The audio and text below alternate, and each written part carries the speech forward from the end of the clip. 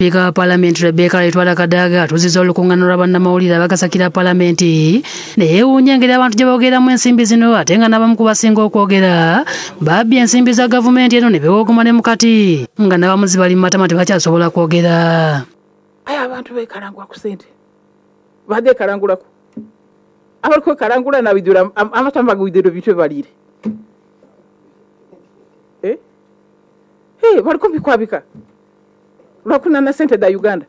Speaker agambye nti yeewunyizza okuba ng'olunaku olw'eggulu ababaka baatwala omusango guno mu kkooti okwali omubaka Gerard Karuhanga ne Jonathan Odol. Omusango baaguggyeyo kyokka ate omulamuzi n'agenda mu maaso n'okwesiba ku nsonga eno. Ewuniza ino nti omulamuzi ng'amaze omukanti omusango guwere omukyofu ky'okuba nti bana bukali musana mugolole. Kabiri yamaze yala kumbali yawandiika ekiragiro nti kabiri ndikulondola sente muzikole muti. Umusango guzirawo oli kusalawo kuki tawandika registrar twamukwatu omulamuzi ali mwandike order ajiwandika bulungi ngajiwandika okusinzira ko kyabaire mu court nti bali batwereye omusango withdraw akite mu order ye. Agambye nti office ya Dr. Akana Rugunda yatuuka n'okugula ebijanjalo ebifuusa ko n'amataga ayitako ebyayebwa bannayuganda ne balajana wabulanga n'okutuusa kati mpaawo omuntu yali abagambyeko. Office ya Prime Minister twajja obumbi 59 nobuligula amata agali expired yago gebagabira abantu nagaligula ebidantale ebivundu aye safayo kuimwe imwe muri hape ekyo kikibagemako naire mwaba mawulire kikibagemako obumbi obwo atanomwenda.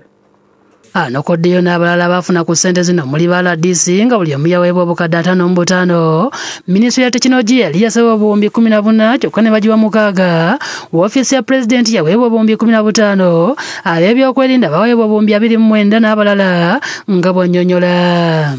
Disitulikiti 13.5 so buli disitulikiti yafuna miliyoni 15. Buli RDC yafuna miliyoni 5. Office ya President twaji obuwumbi 15. Office ndala ya President obuwumbi 15.